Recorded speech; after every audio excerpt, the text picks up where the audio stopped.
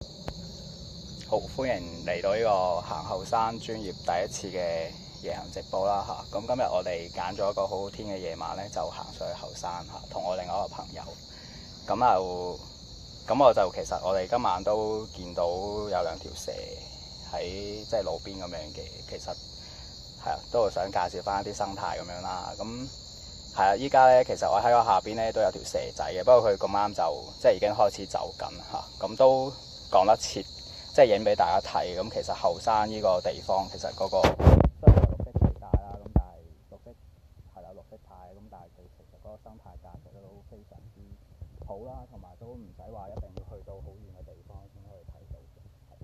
咁睇下我依家影唔影到條蛇啦，因為佢已經喺度行緊，同埋我哋都要即係保持住一段好安全嘅距離去影佢啦，希望可以大家睇到，唔知大家睇唔睇到？因為我一路要顧住我嘅手同埋部手機嘅距離啦，同埋要影到條蛇咯。係啦，好，呢個嚟個正面嘅。咁呢條係一條好細嘅蛇仔啦，咁呢條係青竹蛇嘅，咁佢嘅頭係三角形啦，係啦。咁就雖然佢係有毒嘅，咁但係就唔代表話所有蛇嘅頭係三個人都係有毒嘅，係啦。咁你要即係如果要分清楚佢條蛇有冇毒咧，你首先一定要係知道佢嗰個蛇嘅品種啦。係。咁今晚即係呢條路其實都有啲街燈喺度嘅，咁可以方便啲人都可以繼續上嚟行。咁我哋依家其實隔離都有啲人仲喺度夜晚行緊山啦。係。咁我等下再影多條蛇先，係啦。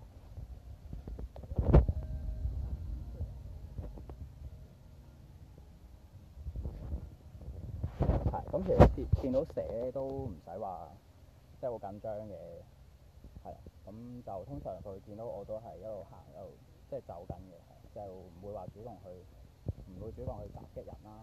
咁所以即係我唔明白點解啲人見到蛇就要即係打佢頭啊，或者係點樣殺死佢？其實即係我哋行緊嘅地方都係佢一啲即係生活緊嘅環境入邊咁樣嘅，係啦。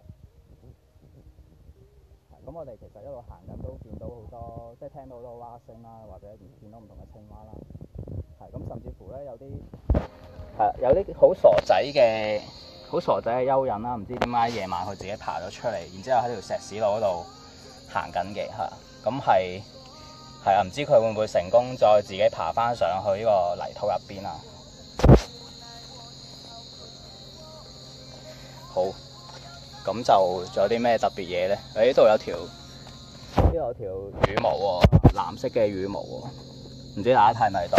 係啊，我第一次玩 live，唔係好識玩，咁就係咯，大概見到就係咁多。咁陣間見到啲咩得意嘢，再同大家去介紹一下啦。喺個結束之前都可以揾下啦。嗱，呢度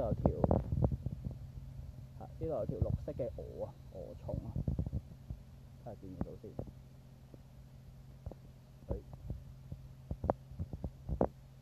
我都唔知影唔影到，總之就喺度。